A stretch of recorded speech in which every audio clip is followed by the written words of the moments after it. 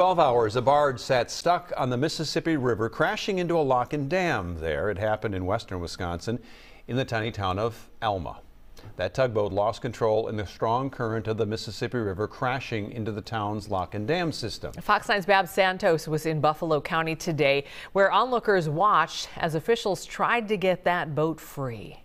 Saturday night was a long night here in Alma after a boat spun around in the high waters of the Mississippi before crashing into the lock and dam. That's not something you see every day. Not here. The Buffalo County Sheriff says no one was hurt in the collision and everyone on board was able to get off safely soon after.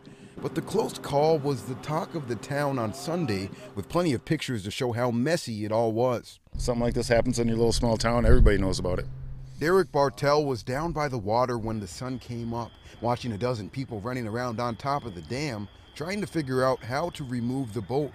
One, two, I think there was 3 barges pulling it out. And Derek shot this video as they worked together. How did he end up over there in the first place?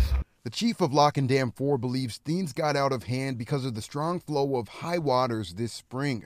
After the crash, crews turned off power on board the Susan J. Gunlatch, which carries petroleum and is operated by the Canal Barge Company. Glad no one was injured, and doesn't look like no fuel was spilt or anything. Now, the Coast Guard is inspecting the barge for damage and to figure out exactly how this might have happened. In Alma, Babs Santos, Fox 9.